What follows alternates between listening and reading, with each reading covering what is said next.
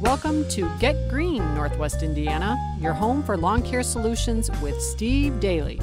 Each podcast, you'll learn the secret tips to growing healthy green grass and best practice solutions for watering, weed and feed, aeration, and mowing. Here are your hosts, Steve Daly and Jim Jano. All right, let's talk about growth regulators. Okay, PGRs. Okay. Gross grass regulators. No, today we're talking about grass growth regulators. It's an exciting new, although you say it's not so new, but it's new to homeowners. Well, it's something where most companies are not running grass growth regulators or PGRs really, or plant growth regulators on lawns. What is it? What is a grass growth regulator, also called a lawn growth regulator or even growth regulator lawn? What is it? That's a lot of different things. It is a lot of different things. But really, all it's doing is restricting upgrowth, enhancing root system. What you want to do is basically, especially in the spring when turf is going insane and growing, so fast that the plants are using up all their reserves, you slow it down. You make it so it's not growing up so fast, and it has a lot of benefits to it. To me, it seems like that means less mowing.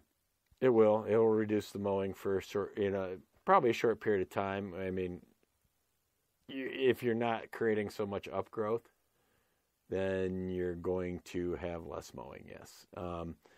Now, that sounds good to me, because ever since you took over my lawn, I got no time to do anything. All I do is cut.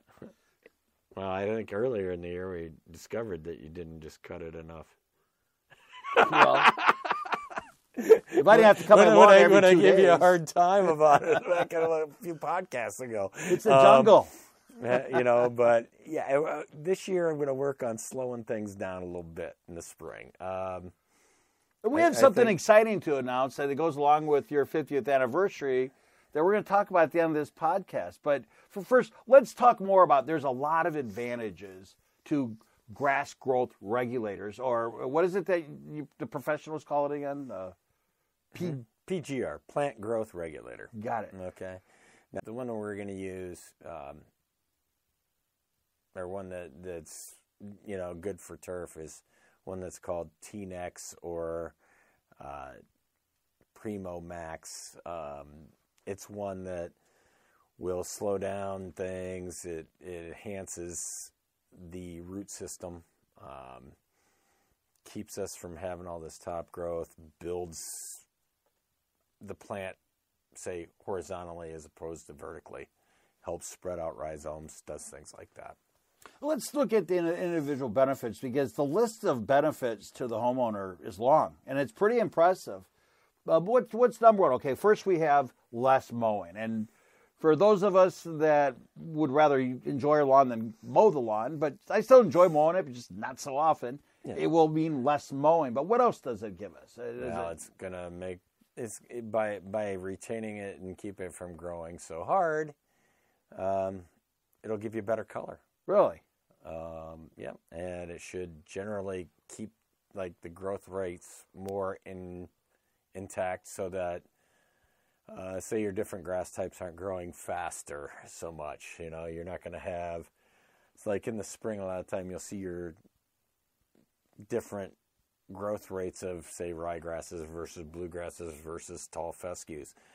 This will control that more to give it a more uniform growth look.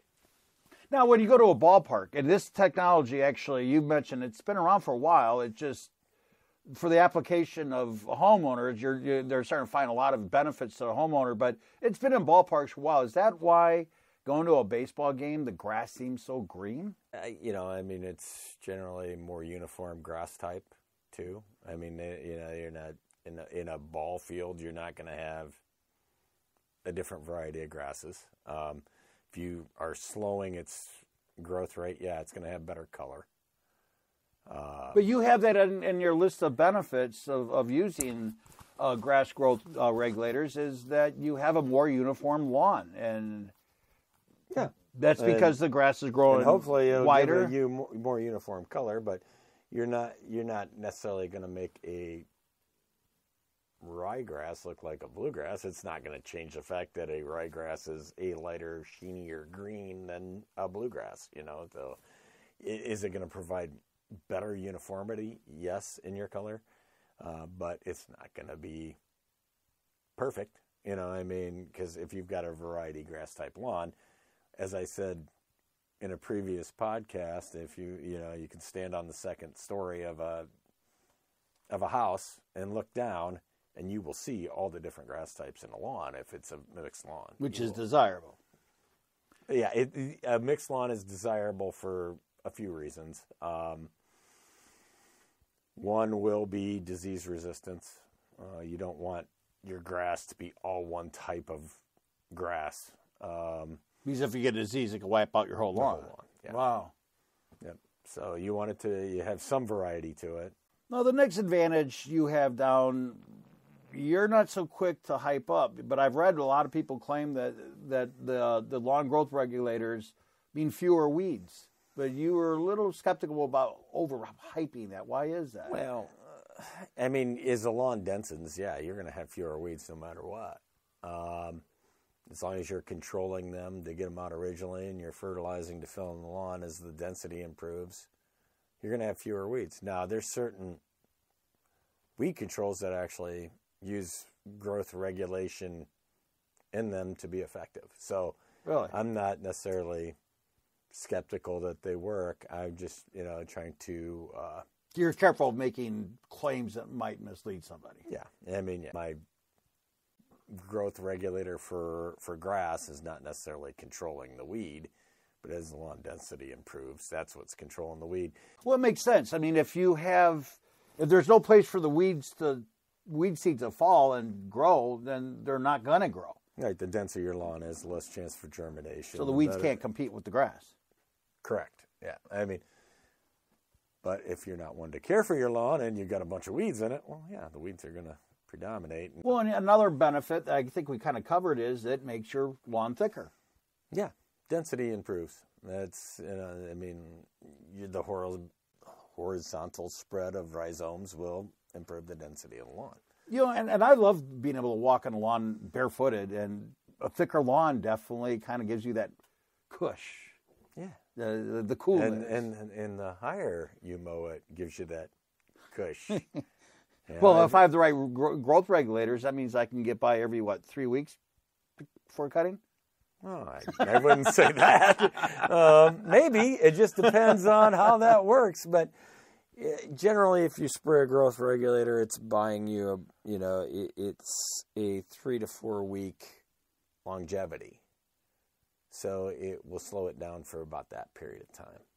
Now, does that mean you're mowing every 8 days, 10 days? I don't know. That's basically it needs to be cut when it needs to be cut. It needs to be cut when it needs to be cut. I can't. And you'll let me know if I'm falling behind on that, because you're not shy about that. No, I'll tell you.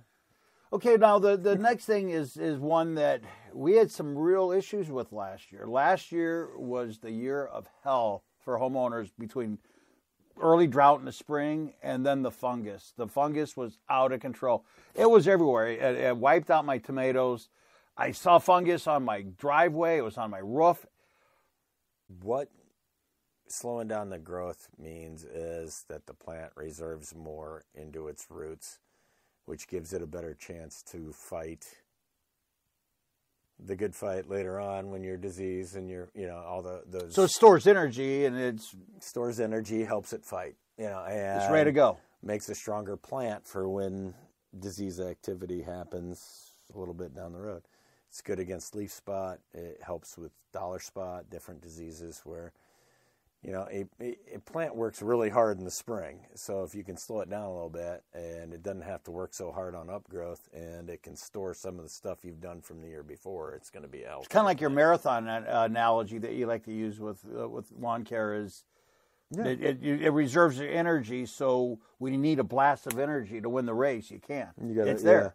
Yeah. And also, by restricting the upgrowth, it helps produce deeper roots, which also help to fight. If your root system's running deeper, then when you get into the summer months when it's hot and dry, there's something there. Well, and that leads us to our next thing. It helps reduce heat stress. Yeah. So, by having a deeper root, that's how it helps. I mean, the stronger your root system is, the more heat resistant it's going to be, and the deeper it can be, the further it is away from the surface. Just makes perfectly good sense. As a homeowner, I think most people sometimes confuse heat stress with basically drought and then the sun, and they're not necessarily all the same. How does this help with being more drought tolerant? If it's not growing up, it's retaining the water in its plant, also in the plant. So that's also going to help it. You're keeping more water in the plant. So if you're not cutting water off of the plant, that's also going to help your turf stress from drought. So but how is heat and drought and the dog days of summer when the sun's beating? They're not necessarily all the same thing, are they? No. I mean, you can say you're looking at a parkway where heat is generated more heavily, like the area between for those who don't call it a parkway, the area between the sidewalk and the street. Mm-hmm. Okay. A lot of those times you're going to generate more heat because you have more concrete around. Yeah. Right? And so you're going to see that go more dormant or whatever. Why? Because it's under heat stress along with a dryness. Cool season grasses can tolerate heat to a certain point, and then they're going to start going dormant. They're going to protect itself. Again, taking its water, putting it in the root. But you'll say you go to somebody's house and you see a fine line right next to the street where maybe there's imperfections in the grade, rock underneath it from developing either the sidewalk or the street, and it's not deep enough, and it's sending heat back up at the root system and shriveling it. So sometimes it is a heat-generated problem. Okay, it gets too hot in the summer, your lawn goes dormant. Now, usually that's in conjunction with no rain, because the water usually will allow it to be through that if there's enough water around the heat. So they can be correlated, but they're also independent. They're all correlated, yeah. But I mean, if you get a nice rainfall after a hot day, then generally you probably don't see the heat stress because it takes the stress back off of it. Now, I think our next benefit is kind of like the same. Is very similar to the weed control, where when you use it, it reduces thatch buildup, and thatch is not your friend for a healthy yard. Yeah, and I guess some of the horizontal growth thing we were talking about earlier, you got to watch how you say that, because the horizontal growth really is the thatch, versus vertical growth, which is depth of root system. Oh, so thatch is not the dead grass that falls over necessarily. Thatch is the rhizomes that are filling it. Has nothing. It's basically as you feed a lawn, okay, primarily a bluegrass lawn. But as you feed that over time, the rhizomes spread and fill in and create this area of dead and living material. And those plants are being choked out over time. So you got, it's a developing thing. That's why you aerate and do things like that. But the next one I think is really important for anybody. A lawn is meant to be used and have fun. And when you have a family, nothing can beat having a great lawn. And your grass growth regulators actually make your yard more tolerant for the kids to be able to play on it and have pets and to live life. Yeah, and by being stronger plant, that's really where the regulators help with that. Now you have to be careful a little bit with regulators coming out of the spring on, say, as you're using them, I should say coming out of winter into spring. You've got to allow the lawn to recover. Okay, say you got a heavy wear area outside your front door. You got to let that grass grow up a little bit. You've got to give it time to start growing before you So there's a certain amount of understanding and education that comes with using it correctly. It's not something you just want to throw it out there and randomly, because there is some things you need to know about using it. Yeah. Oh, yeah. You got to pay attention to, say, growing day units. You want to wait till a certain point before you start spraying it. You want that lawn to have some upgrowth in the early part of the spring to recover from any kind of winter damage. You don't want to just start hitting it with growth regulators right away. You want to give it a little time to come up, start growing, and then do that. Now, they say it saves you money. Why does a grass growth regulator save an individual money? Saves you money because you're not mowing it as much. I mean, realistically. Not watering as much either, not correct? Watering as much.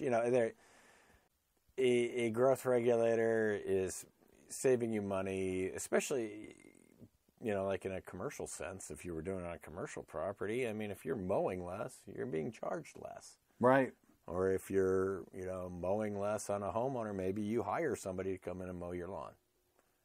Well, if you're mowing it doesn't need mowed for every, say, 10 to 14 days versus every 5, or 6, it's going to end up reducing the number of mows for a season. So, yeah, it can save you money. Well, and preparing for the podcast, I was doing a little bit of research on it, and some of the information I saw out there was that you have to buy it in large quantity, and by the time you use it all, it's already expired. And one of the benefits of working with a professional lawn care is that you're using it fresh because you have a lot of properties. But in your case, you're making this part of your culture of Perma-Green because you believe in it. And this is part of your 50th anniversary celebration. What's going on with that? No, I feel like it's important to kind of take care of the customer a little bit with that.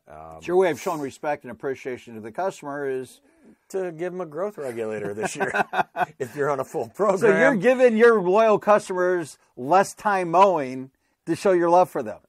A little less time mowing, a little more plant health. It's just another way of trying to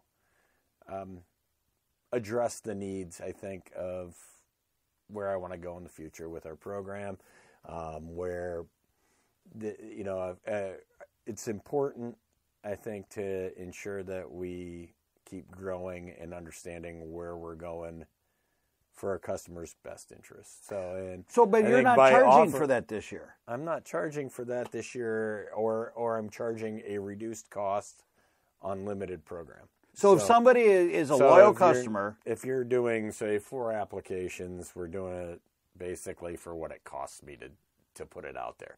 If you're doing a full program of service, if you're getting 6 applications a year, it's just being incorporated. We are using it on your first or second treatment, depending on timing. And you've made it very clear that there's a lot of bogus claims that a lot of lawn care companies will do, where they'll tell you that they're giving you a free visit, but they don't do anything when they come out, or they say they're including an application that's buried into it. This is a true incentive because you're not charging for it, but yet they're getting something that would be probably pretty expensive if they did it, and they're saving money from not cutting as much, not watering as much. That sounds like a great way to celebrate Perma-Green's 50th anniversary. Yeah, and I can't wait to see how it works out. Well, and I think the other thing that's kind of cool about it is you are Northwest Indiana's original lawn care. You've been the Perma-Green's been doing this longer than anybody, yet you're the progressive thought leader moving forward. Yeah, as far as the original lawn care companies to this area, Perma-Green's been around since '74, so you start thinking about the only other ones around here at the time, I think, were Cap's Green Lawn, which are, God bless Bob Cap, and he was around for a long time, and they're not here anymore. Well, let's not get ahead of ourselves, because in another podcast, we're going to talk about the history of Perma-Green and what things look like in the early 70s and now what they look like today and how the lawn care industry has changed.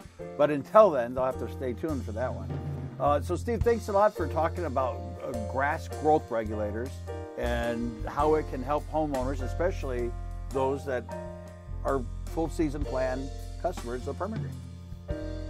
So if somebody wants to learn more about grass growth regulators, also called lawn growth regulators, also called plant growth regulators, you can contact us at 219-462-3210 or hop on our website at www.perma-green.com.